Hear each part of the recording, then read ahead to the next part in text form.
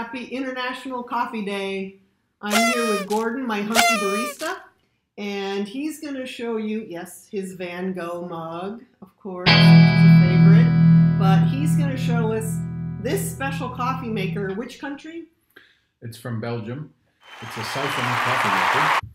So one has to be patient when using a Belgic coffee maker because it takes about 10 to 12 minutes for the water to be sufficiently heated.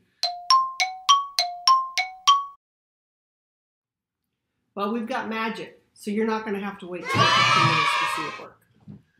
Well, while we're waiting for that, who do you coffee with? Well, how about pumpkin spice latte with Peter? Or cappuccino with Carissa? Or an Americano with Anna? See what I did there? No. What did you do? Pumpkin, Peter, cappuccino, Carissa. The penny has dropped. Oh, Americano, Anna. Okay, well, stay with me. How about coffee with our international friends? You could mocha with Marcel or Arabic coffee with Abuna.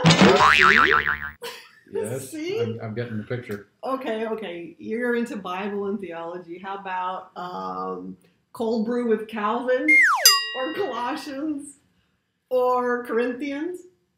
Latte with Luther or Lamentations or Luke? Any of that, like your kind of cup of joe? Oh.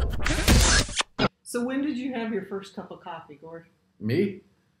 Oh, probably once my grandmother's relatives visited, and I tried it, and I thought, this is terrible. Why do people drink this stuff?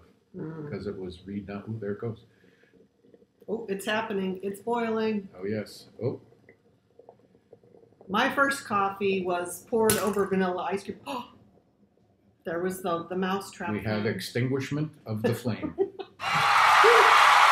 it go coming over a bit. There it goes. Yep, it's going moving down fairly quickly. Ooh, the suction happens quickly.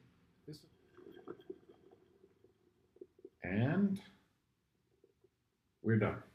All right. So now we're ready. Here, I'll get yours first.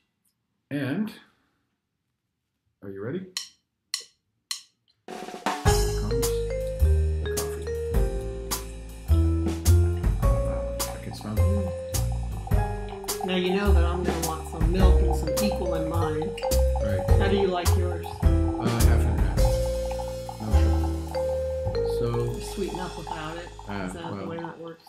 If you say that, it must be true.